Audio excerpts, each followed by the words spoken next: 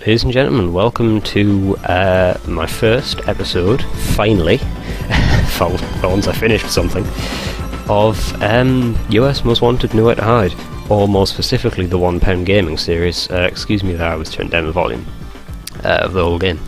This game is... easy way to describe it is, imagine Rainbow Six, the tactical shooter series, especially the earlier games, crossed with a Chuck Norris film, where obviously Chuck Norris, or even any sort of film, Jet Li, or something similar, it's a single man versus... it's one versus the masses, basically. It's... well, I will show you. Let's get right into this. Like Total Biscuit, I will show you the options menu pretty quickly. You can pause it if you want to see. You can actually change what the character damage does, which is quite handy. I'll just keep everything high, because this is an oldish game. Now, I did get this for £1. Don't know how much that is in dollars. I've used cheats to get all the missions. But, I will show you not the apartment, that's a boring one. Some of these are really difficult. I've not tried all of them.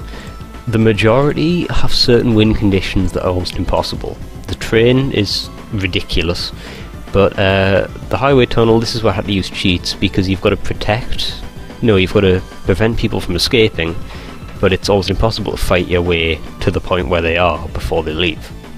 So I had to use cheats to get all of these. There is a story. It's basically a single man taking out lots of terrorist leaders and occasional terrorists.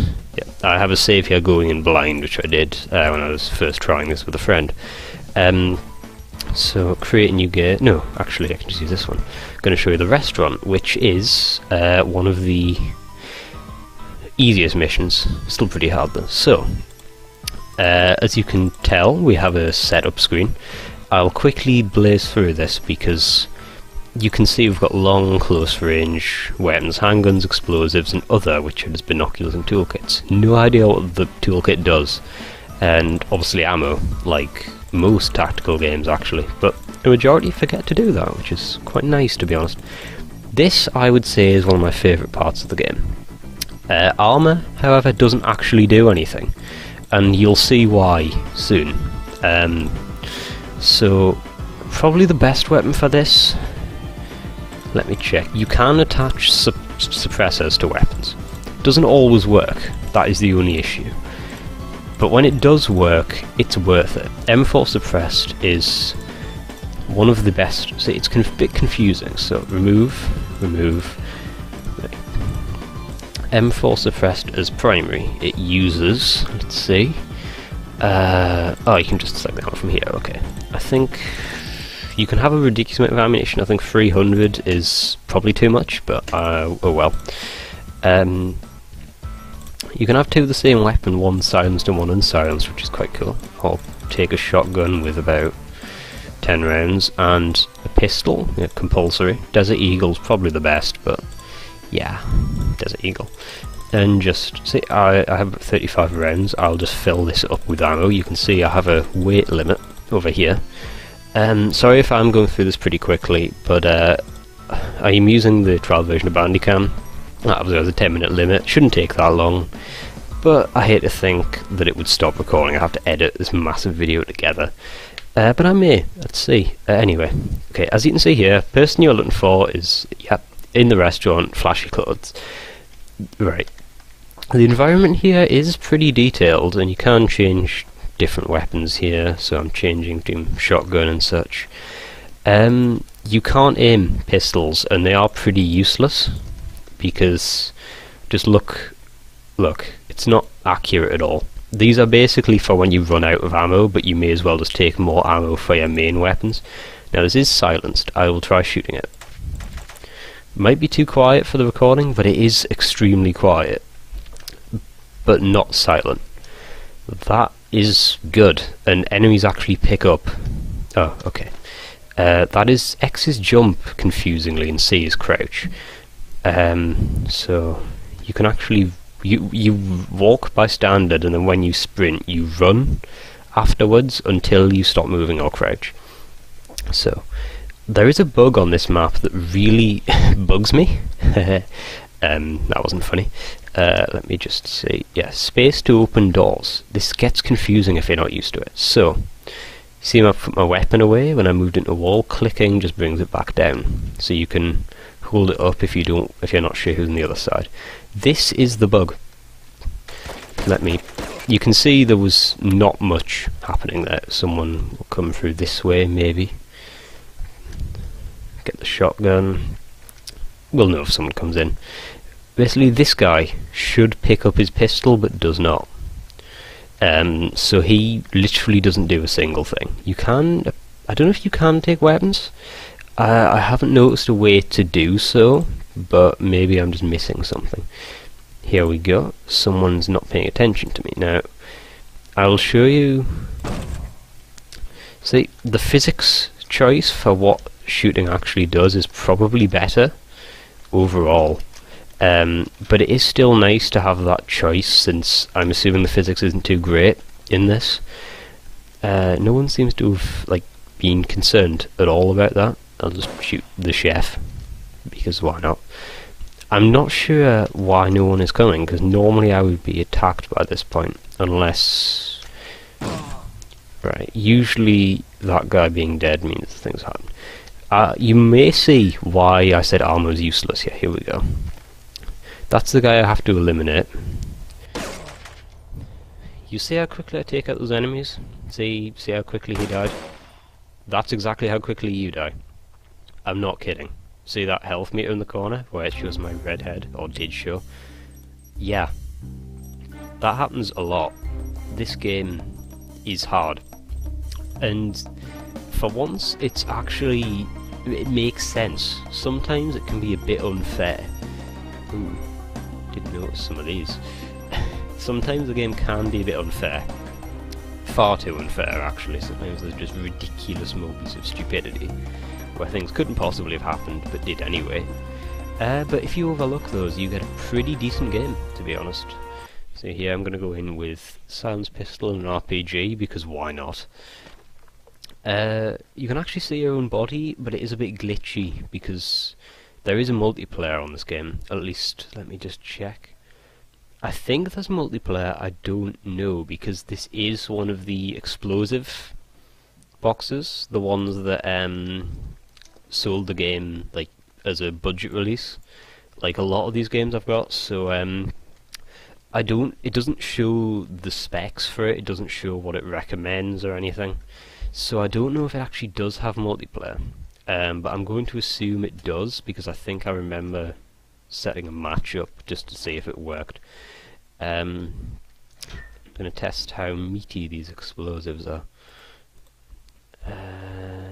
Guys over there. So I don't know if they react to each other's deaths, so...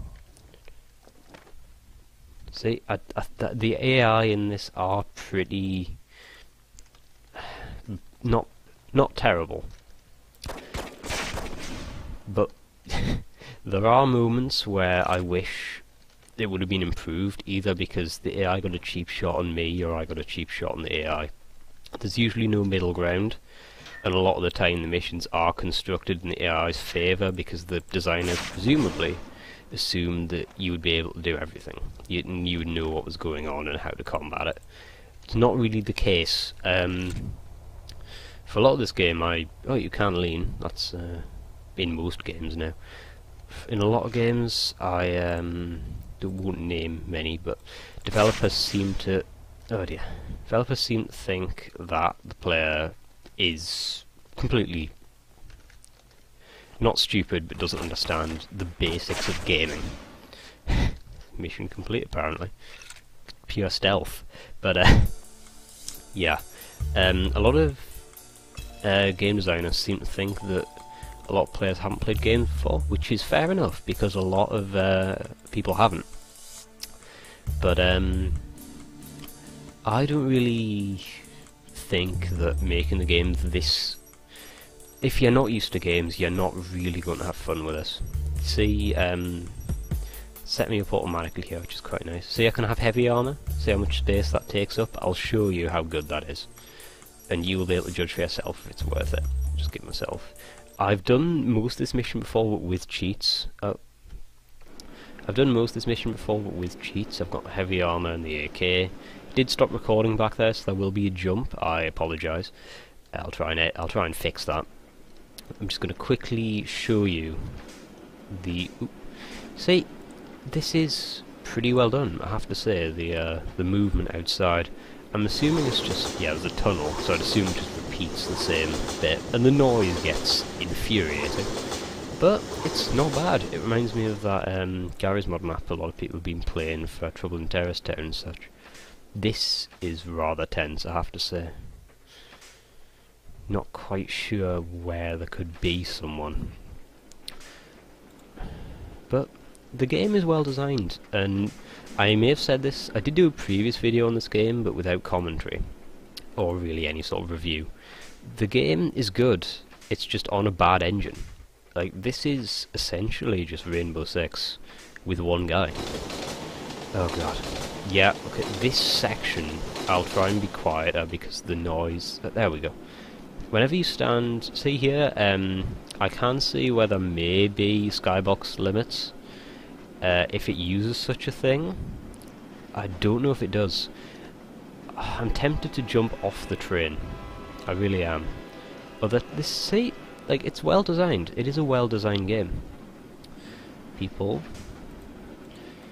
But then the AI themselves. You can actually change fire modes, as you can see.